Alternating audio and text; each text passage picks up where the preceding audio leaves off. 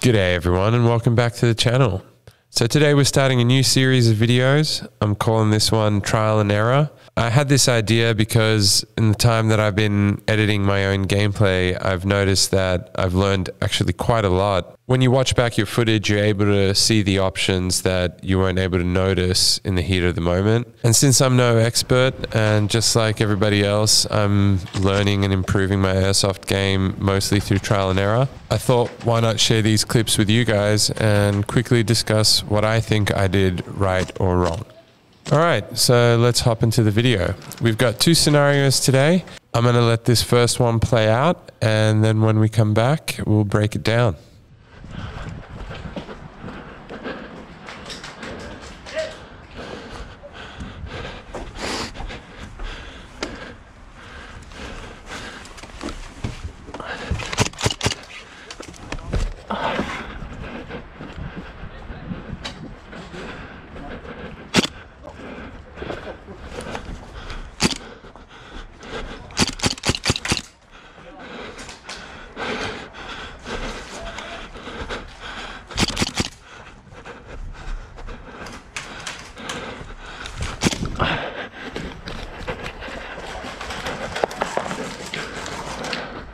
Okay, so let's break it down.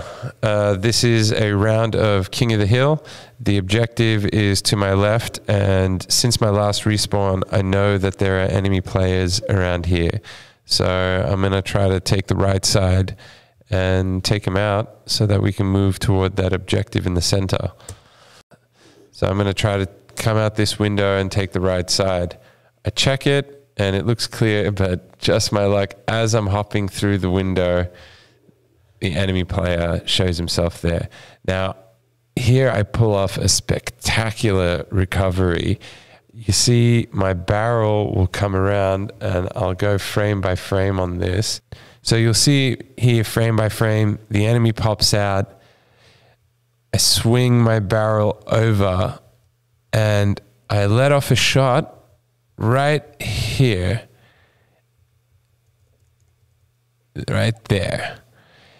And that shot, this is the BB here, that shot actually travels straight to him, and I'm pretty sure hits him in the head. You can see it's heading there, and bam. So that's an impact. And then I recover a bit better. I put down a second shot, which you see here, and that just misses his head. And then I put a third shot right after, which is also right where he was. If he was still there, it would have hit him. So yeah, I got really lucky on that first one, but all three shots were right in this vicinity where he was. So still pretty accurate for a guy that's hanging out of a window or half hanging out of a window. You can see, like, when I spot him, I do anchor my right leg a bit better against the wall, as you see here. All right, so that's done. He calls hit, I jump out, and now I'm moving down. Now I know there are enemies behind this corner, but I'm in like this really bad alley and I need to get out of here as soon as possible. So I'm gonna move fast down here, and I'm looking over my weapon and not through my sight. I do this especially in really close CQB environments like this because, yeah, I'd just rather have an unobstructed view so that I can use my reflexes and come onto a target as soon as I spot it, rather than having some of my vision obscured by the gun and the sight. All right, so I come around the corner here, spot an enemy player. He's not looking at me. I've got the element of surprise. I take him out, and then I'm looking, and as I'm coming around here, I spot this guy. So I go to take this guy out now, and before that, I switch to my left shoulder so I can get a clear shot on him as soon as possible and take him out. Now I'm going to stay on my left shoulder, and this enemy presents himself. First shot is really off target and hits this wall, but then the second and third shots are both on target in his chest. You can see the BB there. and his shot lands on the wall here. So he totally misses me.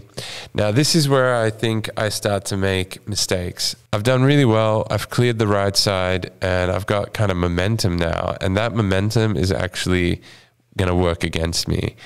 So I keep moving, quickly check my left, and now I'm going to clear my right real quick. Now, what I really wanted to do was get inside this building, but I'll just keep moving forward. And now here, this is where I think I made my first major mistake. I should have pied this corner. Instead, I come around and there's the enemy. Now, I don't know how he missed. Maybe he didn't have ammo or something. From here, I try to recover. I lay down a bunch of shots, but none of them hit him. And then I move to cover behind these boxes. Now, what I do next is I jump, I try to take a shot on him from here. And then for some reason, don't ask me why, I guess like I was just stubborn in the moment. I wanted to take this guy out. I decided to run out into the open in the middle of the field and chase him. And then the guy's disappeared and now I'm hit.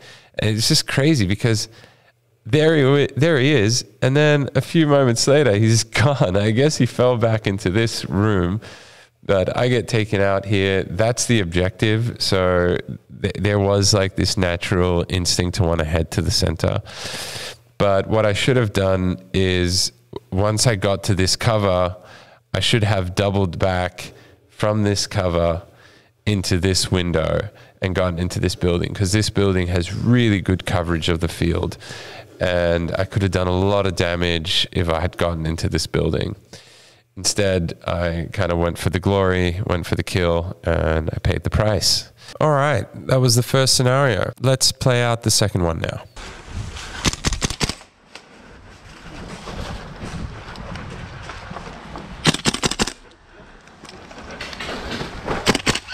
Yeah, I got you. Good one. All right, so let's break it down. So I'm moving through this building. I spot an enemy to my 12. I lay down a bunch of shots, but none of them hit him.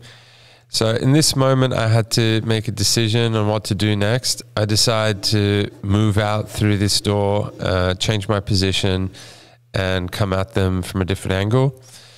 So I start moving through here, and this is the first mistake. So I guess I didn't really know, or I wasn't paying enough attention to remember that this window was here. So I exposed myself. Now, if this guy was paying attention, or the guy that had just ducked behind the wall was still holding an angle, they would have taken me out. So this is definitely was a mistake, but I'm moving pretty quick here. So like I see the window, I see the enemy. I recognize now that there's an enemy in that corner there. So I come around the corner, I spot two, and I put 2 BBs in each of them real quick. So this was a pretty good move coming around the corner here, really aggressive on that 90 degrees, and then taking these 2 guys out. Had the element of surprise there, so that helped. And so now here I know there's still that enemy to the right. I switch, I come in low, and I get 2 shots on him. He shoots me back, but only after I hit him twice, and then I get taken out there. Now, what I think I should have done was, instead of coming around this corner, I should have doubled back after taking those 2 guys out to this point here and gotten an angle on this guy. I think I probably could have taken him out from this angle here, and then I wouldn't have exposed myself. You can see in both these scenarios, there were moments where I rushed and that was the right choice. And then there were moments where I rushed and it was the wrong choice. And I think that's one of the things I'm trying to work on, is just, taking a second to just assess whether or not I need to be patient here. Is there a safer option? Is there a way to do this where I've got cover? But still knowing when you need to take the initiative or seize the initiative if you have an advantage, if there's an opening in the field. And so, yeah, that, to me, I feel like that's what makes the difference between a good player and a great player. All right, guys, that's it for this video. If you like this series and you want to see more, please let me know in the comments, and make sure you subscribe for new content. See you on the next one.